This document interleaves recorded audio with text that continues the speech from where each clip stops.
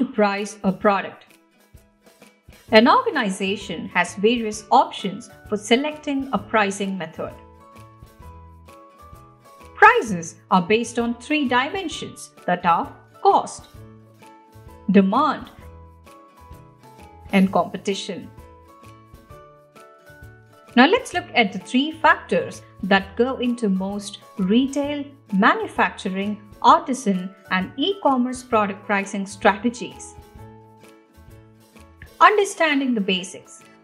Pricing. Product pricing comprises of two parts, markup and profit margin.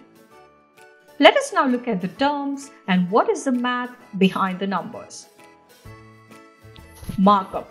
Markup is the amount you add your product cost to get your selling price. For example, let's say you want to simply double your product cost to get to your final selling price. This is how it works. This gives you a 100% markup because you're adding 100% of your cost to get your selling price. Basically, just doubling your cost. Many a times, you may want to mark up your products by a different percentage, say a 75% markup or a 150% markup. In such cases, you will need to use this formula.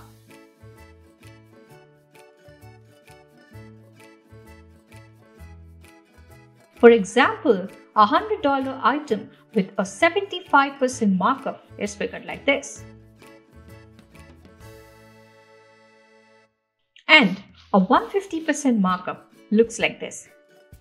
The markup percentage and your base product cost will depend on several factors like wholesale costs, manufacturing costs, and overhead, which will be mentioned in the video. Depending on these factors, we can use the above math and calculate the selling price. Profit margin. Profit margin is the percentage on your selling price minus the cost of your product.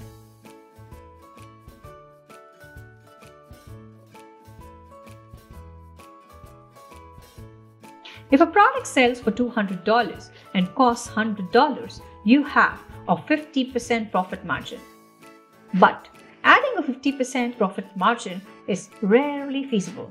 So here's the math you'll use to figure your profit margin for other markups. Selling price minus cost divided by selling price gives you profit margin. For example, a $100 item cost with a 75% markup sells for $175. Here is its profit margin. Gives you 42% profit margin. In the same way, a $100 item cost with a 150% markup sells for $250. Here is its profit margin.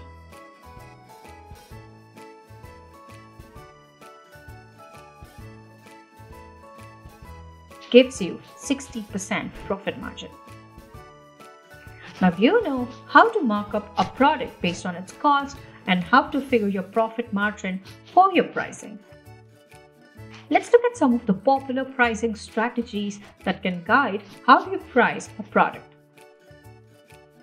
Common pricing strategies for your industry. First, we need to know which pricing strategies apply to your industry. This will simplify how you price a product, minimize the math you need to do, and give you a window into your competitors' pricing strategies. Let us look at 6 commonly used pricing strategies and the types of businesses that use them the most. Keystone pricing.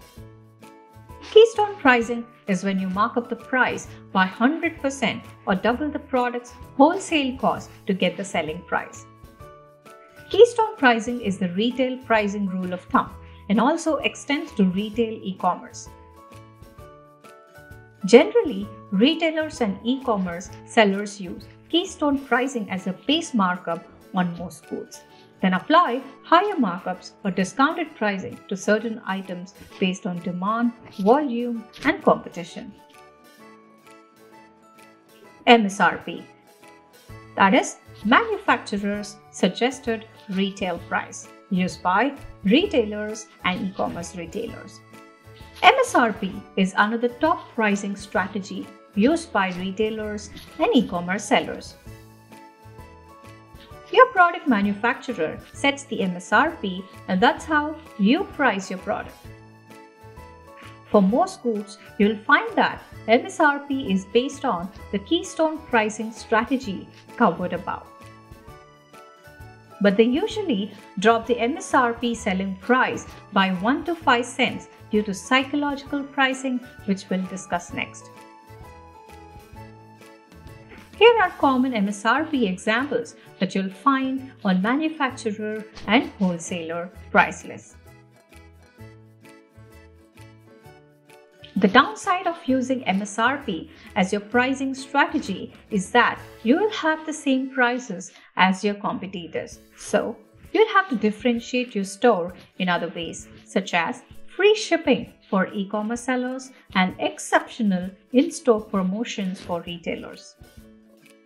Psychological pricing, used by retailers, e-commerce retailers, big box stores, and discount chains.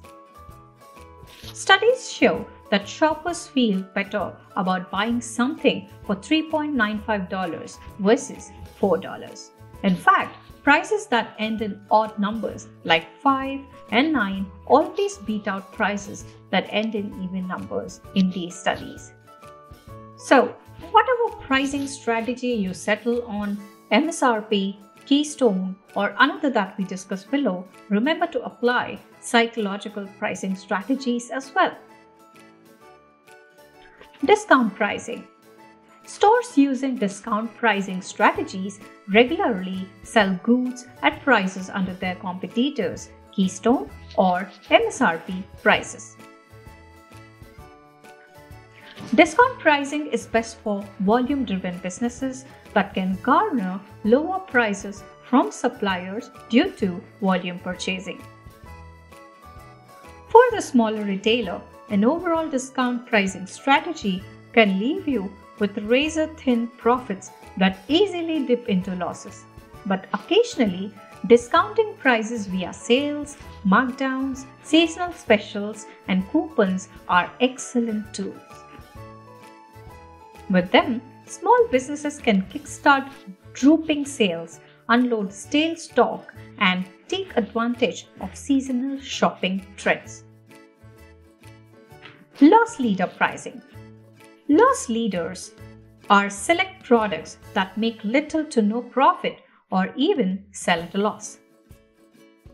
The purpose is to have a few great deals that draw buyers in with the hope they'll also buy profitable goods.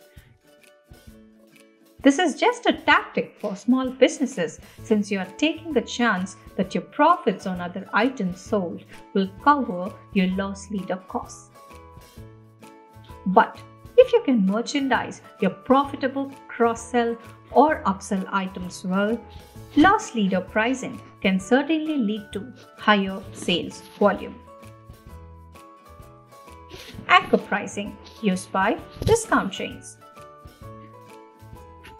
Anchor pricing is another discount pricing strategy where you display a regular or MSRP price and your lower price on all goods that you sell. Anchor pricing helps you create an image in shoppers' minds that they will always get a lower than retail deal when they shop your store. Anchor pricing can actually work well for small sellers. It's especially useful if you sell in a niche that has competition, but not so much that you have to substantially lower your prices to deep discount levels. Often, a standard store-wide 5% to 10% anchor pricing discount is enough to create a memorable sense of value that brings shoppers back for more. The bottom line? There's one hard fact about product pricing: the process never ends. The pricing methods and strategies we covered above will get you started on a path to profitability, but you must revisit, review, test, and tweak your pricing every step of the way. Deciding how to price a product and the pricing strategies you adopt will change as your business changes.